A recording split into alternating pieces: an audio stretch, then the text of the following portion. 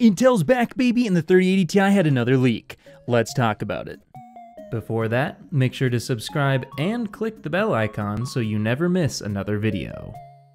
So first, starting off with the 3080 Ti, a leaked benchmark was posted online by Twitter user Harukaze5719, and this leaked benchmark shows the RTX 3080 Ti in 3D Mark Time Spy Extreme versus an RTX 3080 and an RTX 3090. If we go ahead and take a look at the chart here, you can see that it scores about 300 points more than the RTX 3080, yet it's actually 1,000 points behind the RTX 3090, and I find that a little bit surprising because, if we take a look at what we know so far about the RTX 3080 Ti's specs, it's supposed to have the same FP32 core or CUDA core count as the RTX 3090, and the only real difference is that it should be, a little bit less bandwidth and memory. So instead of the 24 gigabytes on the 3090, it should have 20 gigabytes, and instead of having over 900 gigabytes per second of memory bandwidth, it should have only 760 gigabytes per second. And personally, I didn't think that would make a big difference in terms of performance, but it looks like if this does turn out to be true, that, depending on what type of benchmark or game that you run, it actually could have a pretty significant difference. So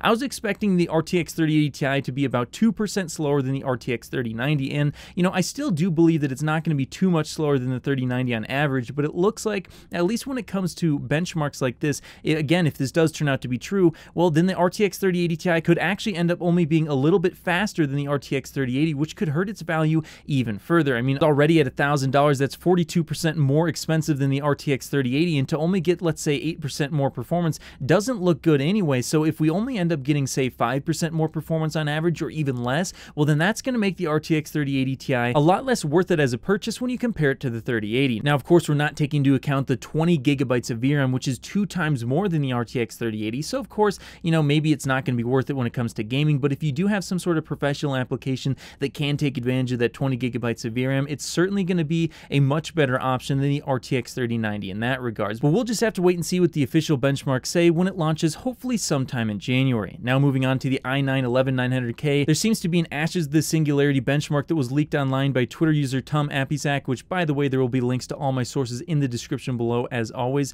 But if we go ahead and we take a look at the chart here, we can see that the i9-11900K at 1080p crazy with an RTX 2080 Ti, it gets a score of 6,200 points. Now, taking a look at the best result from an i9-10900K, that one gets a score of 5,800 points, so there's definitely an improvement there, though it looks like it only comes to an improvement of around 7%, which is a little bit surprising because this new processor coming out from Intel should be a significant step forward in terms of its IPC. Now, I've heard anything from around 15% better IPC upwards of 20 to 25% better IPC, and personally, I'm thinking that we're going to see something between 15 to 18% of an increase in terms of the instructions per clock. Now, of course, that doesn't mean it's necessarily going to translate 100% into gaming, but I think that these Ashes of the Singularity leaks aren't 100% representative of what the average is typically going to be when this processor comes out. So what I'm expecting out of this i9-11900K is that it's going to take back the gaming crown from AMD, and taking a look at these results, only a 7% increase would actually only put it on par with the Ryzen 7 5800X, roughly. So I think that we're going to see better results out of this processor once everything gets finalized and it does come out, which it looks like it should be coming out sometime in Q1 2021, or at least that's what Intel's hoping for. Now, it might not actually meet that goal. They might end up being Q2 or even Q3, but hopefully it does come out by then because Intel does desperately need a new processor out on the market. Now, of course, even if they do end up taking back the gaming crown, that will be very impressive. However, they're going to be at a significant core disadvantage, and here's where I have a big issue with this 11900K. So if we take a look at another leak from Harukaze5719, we can see that he posted the actual specs of the 11900K, and it's supposed to have 8 cores and 16 threads, a single core boost up to 5.3 gigahertz, which is impressive because that's matching, their previous 10900K in terms of the max single core boost, and it's doing it with a much stronger IPC, so that's good to see. And the all-core boost is 4.8 gigahertz, so that's a little bit down, but not too much, and it only has 16 megabytes of cache versus the 20 megabytes of cache. But, as impressive as all that stuff is, there's one thing that sticks out to me big time, and that's the fact that this i9 processor that's replacing the previous i9 processor is now 8 cores instead of 10 cores. So So that's a big disappointment, because I was expecting that maybe they'd be moving forward from 10 cores to 12 cores to eventually 16 cores so they could eventually match AMD, but it looks like they're not quite there yet. And on top of that, I'm hearing that supposedly this new processor could be drawing a lot of power as well. So it looks like, unfortunately, even if they do end up taking back the gaming crown, AMD is going to have a huge advantage in terms of core count, and all AMD really has to do at that point is drop their prices. And, you know, maybe AMD will lose by like 5% or even upwards of 10% in gaming, but if the prices are much better and you can get far more cores, well, that's going to put AMD in a very strong position once again. And then shortly thereafter, I'm expecting, you know, probably sometime by the end of this year, AMD is going to have their DDR5 platform out with their Ryzen 6000 series processors. So I think Intel needs to get working on their 10 nanometer processors fast. They need to get them out, and they need to beef up their core counts, because if they don't do so, they're going to find themselves continuing to lag behind.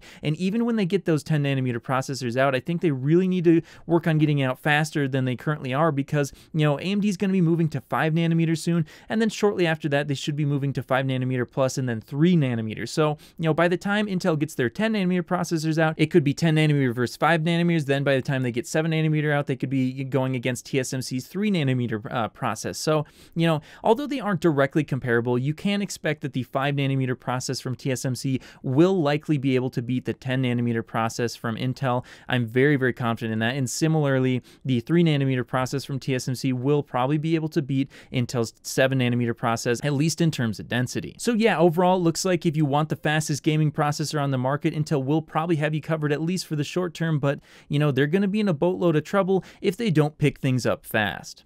But hey, that's just what I think. What do you think about these 11900K and 3080 Ti leaks? Let me know your thoughts in the comments below, and of course, I'll see you in the next video. If you made it to the end of the video, be sure to drop a like. Every time you do so, AMD and Nvidia get more stock.